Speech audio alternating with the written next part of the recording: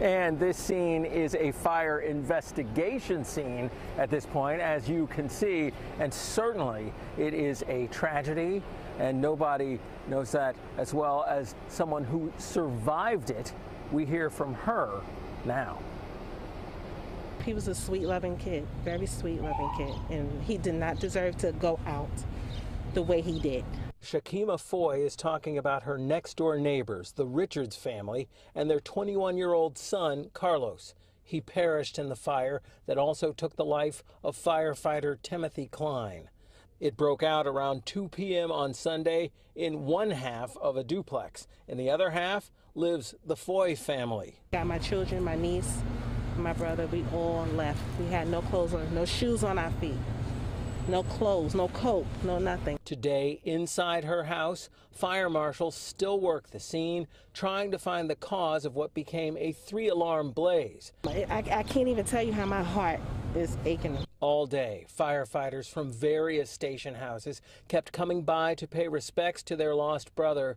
Details were released Tuesday that the funeral for firefighter Timothy Klein will be on Friday at his home parish of St. Francis de Sales Church in Bell Harbor, Queens, after a wake Thursday at McManus Funeral Home in Flatlands, Brooklyn. Meanwhile, the entire neighborhood, we are devastated. The whole community mourns for both the firefighter and their neighbor. Carlos Richards' family set up a GoFundMe page to help raise funds for the funeral for the young man who neighbors say had autism. The local council member met with one of the victims' relatives. Seeing people crying, there's nothing you can do.